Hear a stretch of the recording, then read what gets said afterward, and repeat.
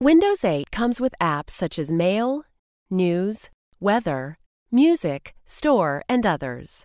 In addition, you can use the Windows Store to get more apps. In Windows 8, apps are represented by tiles. To open the app, click the tile.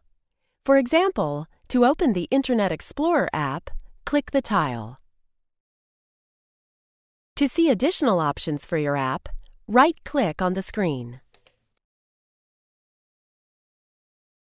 To see a previous app, move the mouse pointer to the upper left corner of the screen.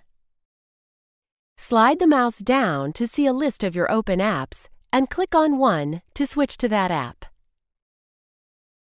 You can even have two apps on the screen at the same time. For example, if you want to surf the internet while using Maps, you can snap an app to either side of the screen. Move the mouse pointer to the top center of the screen until the arrow changes into a hand. Hold down the left mouse button and pull down until the app changes into a thumbnail. Drag the thumbnail to either the left or right side of the screen. And release it.